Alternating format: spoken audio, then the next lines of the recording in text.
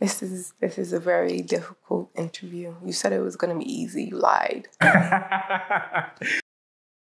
So you guys are from New York. Talk about that. Brooklyn. Brooklyn. Okay. So talk about how that has shaped you guys' worldview and also you guys' relationship as well. Growing up in Brooklyn, kind of like what he said, like you got to be a certain way to survive, and you can't be naive and you can't be gullible. You get taken advantage of, things like that. So that does translate into your relationship as well. And that can cause problems. I'm going to say this. I lived in New York for a little bit. Mm-hmm. New York women, Brooklyn women, maybe Harlem, the Bronx, have a very bad reputation for being super masculine. Mm-hmm. What is your experience with that? And how would you, let's say you're explaining it to a dude from the South who's thinking about, I might try to go to New York, find my queen to be, like, how would you explain how he needs to navigate Brooklyn women or New York women? It's a good question. Tread lightly. Okay. No, not. I think that a lot of it is sensationalized, like a lot because it's fun, it's popular, and that's what you see. Just like people think you go to Brooklyn, you're gonna get robbed. I never got robbed, so it's always the more dramatic things that get shown and is promoted, but not everybody's like, barely everybody's like that. There's a lot of nice females in Brooklyn or whatever that is not loud and masculine or whatever, but there are some that. Hey, my nigga, yeah, we hear about it. That's not the majority at all. Okay.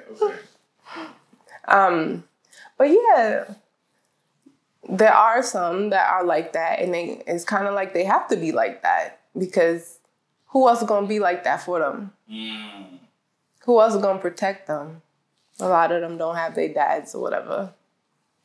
Or if they do, he ain't, When I'm putting these videos together, I'm not necessarily thinking about the person in the chair as much as I am the people who identify with the person in the chair. So for other people who identify with you, they have a similar personality, they have a similar background, whatever the case may be. Why is a convo a good match for you? Okay.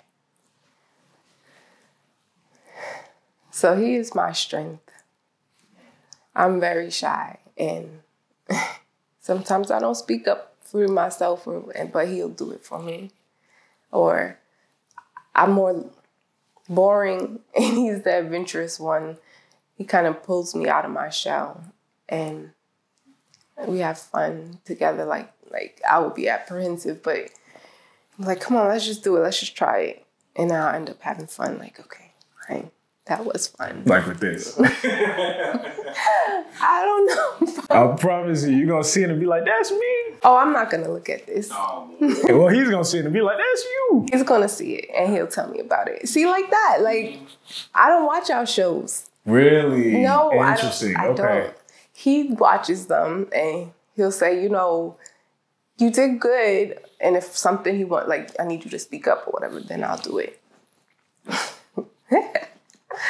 Or even, so with the children, I do sometimes need him to be that backbone, like, So, you know how they say opposites attract? Right. We are opposite, but where I lack, he picks up for me.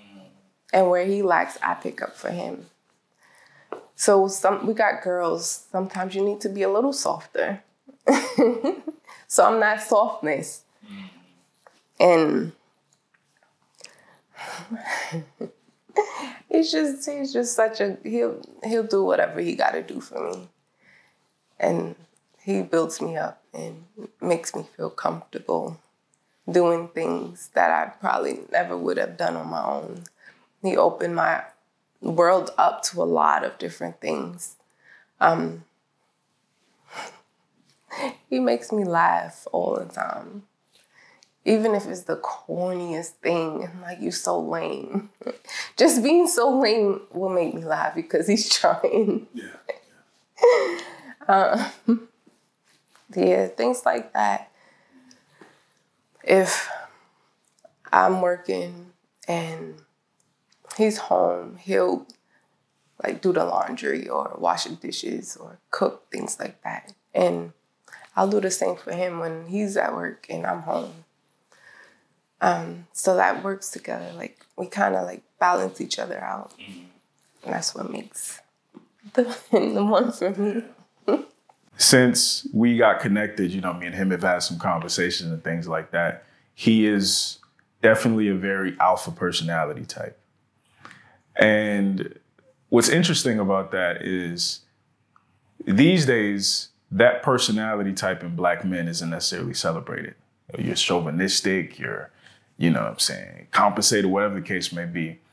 What do you think we're missing as far as women who have so much to say about men who like to take charge, men who like to be, you know what I'm saying, in control? What do you think is missing in their understanding or their appreciation of men like that? Men like your husband? Don't get it twisted. I do say things to him, and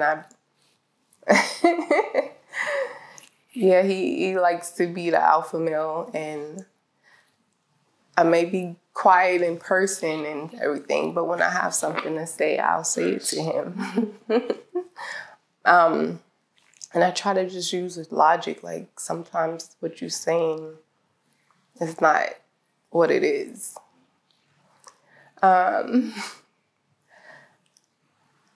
But he makes good points, and sometimes I gotta step back and like, you're right.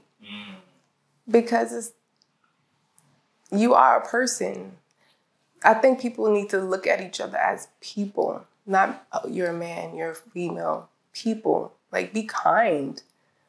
I wouldn't want to hurt your feelings and make you sad. And if this is doing that, then what kind of person am I to be hurting another person purposely? I think you just gotta break all of those,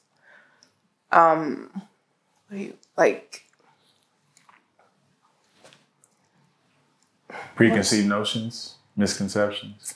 Not even that. Just the I don't want to say stereotypes. It's not the. I can't think of the word. Assumptions. Peel back the layers. Like, okay, labels. Labels. Okay. Labels. Okay. Don't look at the label. Oh, he's a Black male. He's this. She's that. Look at people as people, not their color, what they're doing, their ethnic job, all of that. Look at them as actual people, and would you want to be treated or your child to be treated a certain way? And a lot of girls now, I'm scared for my son from what I hear, but then sometimes some things gives me hope, like, this is just social media and they're going to put out the worst because that's what brings the views. I'm hoping the majority of people aren't like that. I'm not sure. But from what I see, I'm scared because these girls are out here, like he would say, they're hungry. That's why they need a date. And that makes me so, like, really? That's real. Yeah. That's so sad. That, like, things like that is kind of like, wow. I get taken aback by that.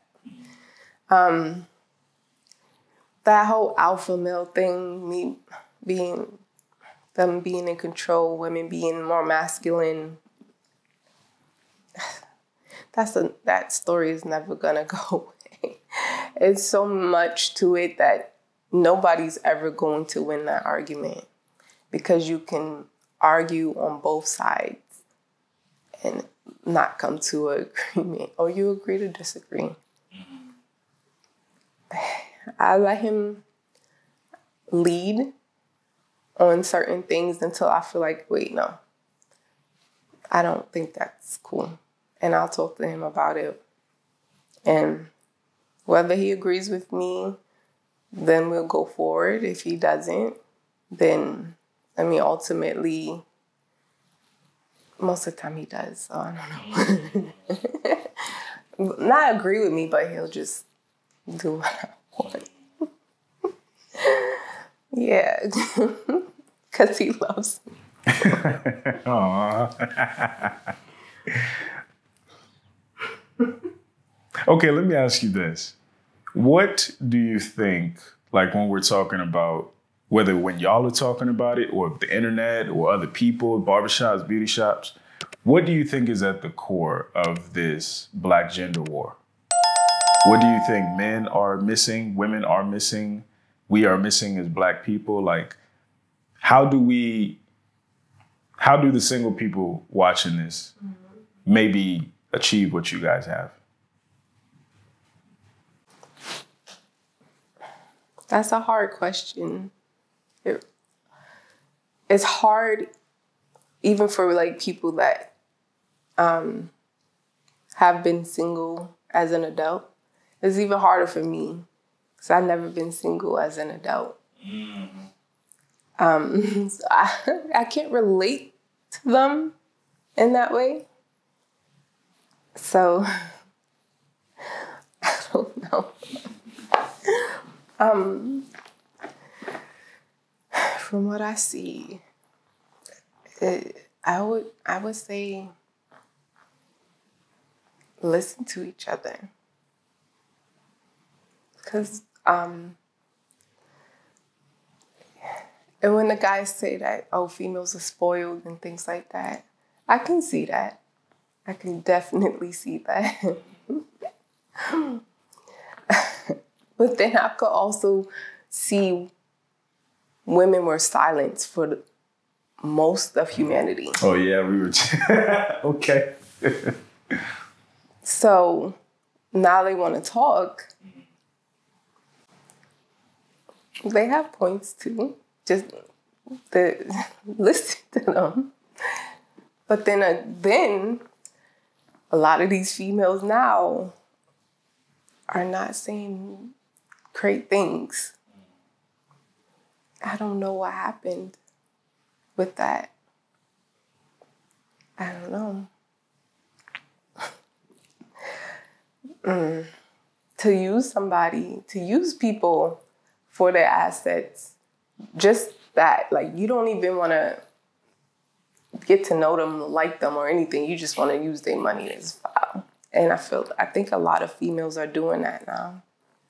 I don't know if it's their age, like younger females, because they see social media. I think that plays a big role in this whole gender war thing. Because they're seeing oh, she has this, she has that. I want that too. What do I got to do to get that? Really, she could have just borrowed that and returned it. But you don't know. The image. You see the image, yeah. Yeah. It's sad. And then guys, all they see is, oh, she looks like this, she looks like, I want that. But then can't handle that because that's a lot of attention. Facts. It's expensive. Yeah. I think social media really, really, really hurt relationships. And Black people, we historically always want to jump on someone else's bandwagon and not stay on ours. So we do need to come together as a people. And sometimes I don't understand guys when they like, sometimes I feel like they're not on Black women's side. And it's weird because, yeah, you're a man, but you're a Black man, so you should understand what it is to be discriminated against. And you should be able to somehow understand a little bit of what women might be going through being discriminated against just because they're a female. But they don't. They don't sympathize. From what I see on social media, again, which may not be true for the majority.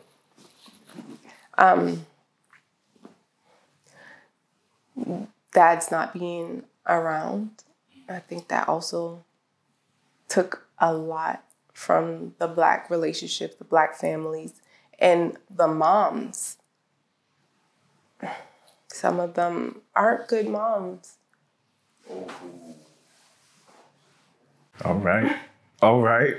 And yeah, and then you bring that trauma into your kids, and then they grow up and bring that into their relationships.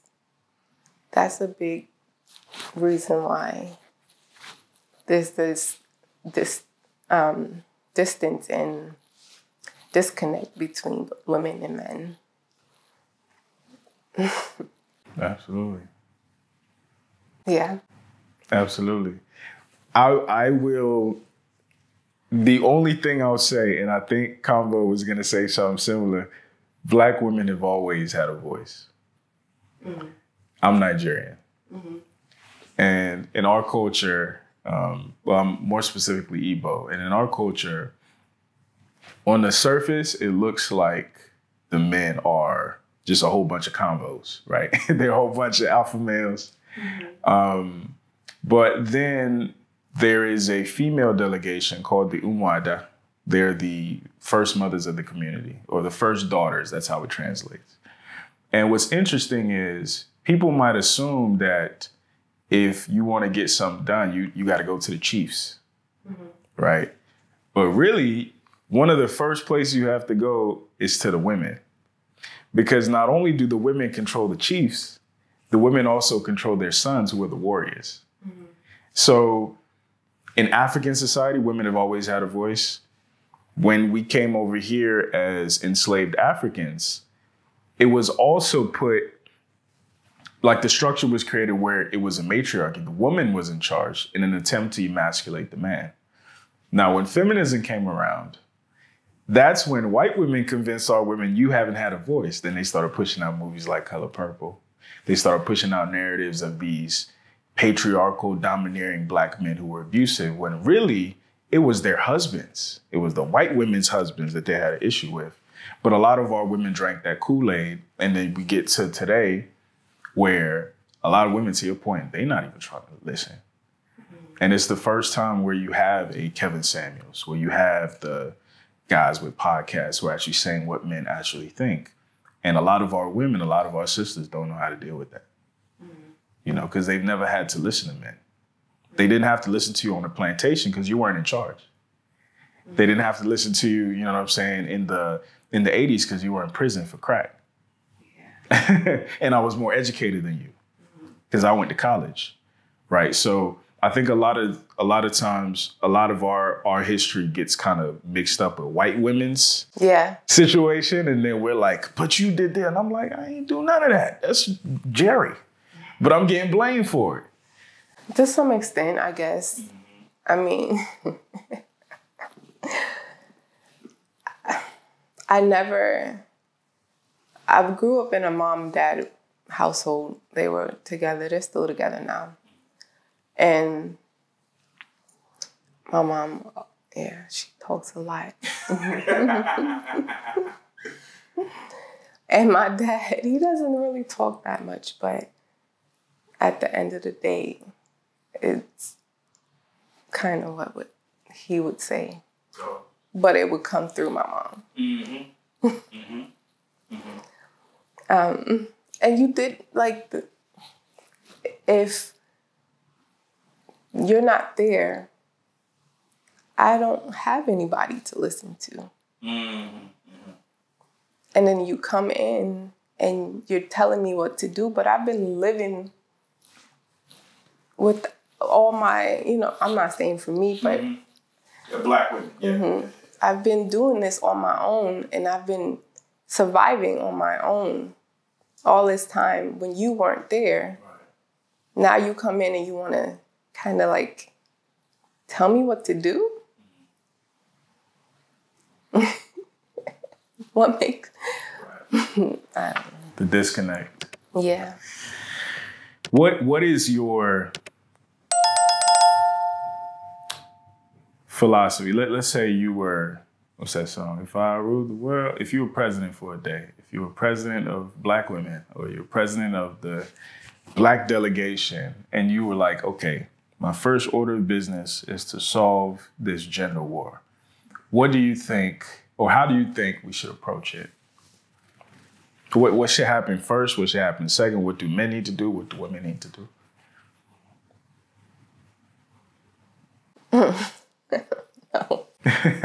It's difficult. It's not an easy answer or question. No, it's not, especially if you're not prepared to answer that question. But anything, I just want organic, whatever's on your mind. Take your time. No rush. Men are competitive inherently, like, you know, and they are selfish. And I say this only because when the world wasn't civilized like how it is now, you had to be. But I think that they still carry on that. You don't have to be. A lot of wars and stuff is because of men's greed and their want to be the top and the best in the... Why can't you just settle for what you got? Why do you have to go after someone else's? I don't understand, like with the white people coming into Africa to take people. Why? And I feel like all men do that. And you don't have to. This world is huge. We have enough for everybody. I don't know. Women. God. What's wrong with women? We do need to listen more to how they feel, because they do have feelings. They do. That's the other, like, in society, it's like you're supposed to be a man and not have feelings and not, so, and that's how you guys made it. You guys made it to be, this is the way a man is supposed to be. You're not supposed to show feelings. You're not supposed to do this. You're not supposed to do that. And we follow that rule because that's how y'all put it. We didn't set that rule up for you guys. Y'all did. And we're going to follow whatever y'all say because y'all are the leaders of the world. So they do have feelings. And we should listen to them and care about their feelings and get that whole macho man, oh, they don't care. They're not supposed to care. They do. We're human. All humans have emotions and feelings. And it's just that we don't care. We need to get that whole box of what a man should be out. I think that needs, and what a woman should be. I think all of those boxes need to go away because it doesn't apply for everyone. If you want to be that way, fine. But don't down someone else for wanting to be another way that makes them feel good and comfortable. A lot of the gender roles, I would get rid of that. No such thing as gender roles. I think that would be the first step. The second step, educate everybody. Everybody, because a lot of things a lot of reasons people get into arguments and debates is because they don't know enough about that other person or that other culture or that other. And when you get educated, you can kind of like, oh, well, they do this because, you know, that's how they do things. It's not wrong that they do it that way. That's just how they do it. Okay, fine. Unless it's like inherently wrong, like you killing people, of course, that's just wrong. There are some basic just no-nos. What else would I do to get over gender wars? I think money plays a big issue in that as well. Because a lot of women are going to school and getting the higher paying jobs, and that kind of, I guess, make men feel not needed because they can take care of themselves now. I don't know what you would do with that. Everybody I don't know. There's a lot of things you can unpack with that. Like, if you see women going out and getting it, why aren't you? What is holding you back from doing that? So I get those things that are holding them back. I guess I would get rid of that, because a lot of people would say racism, not like money, they can't afford it. They have to take care of their family, so they can't afford to go to school or whatever to get those higher earning jobs. Or, I don't know, whatever other obstacles are in their way.